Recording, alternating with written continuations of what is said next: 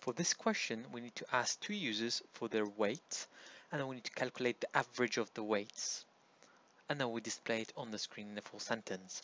So the first thing that we need to do is ask the user for a weight. So let's create a variable called weight1.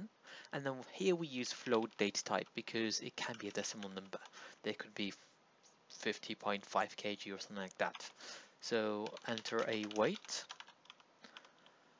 And then we create another variable called weight2, and we use float again as it's a decimal, could be a decimal number, and input to ask the question, and then we ask them to enter another weight.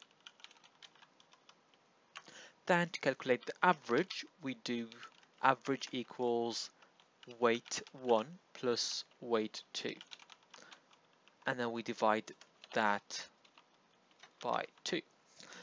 Now, the reason why I put brackets around weight1 plus weight2 is because of a BIDMAS or BODMAS.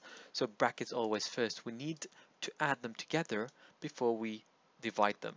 So if you don't put the brackets in, you'll get an incorrect result because it will divide weight2 by 2 and then it will add weight1 to that, which will give you the incorrect result.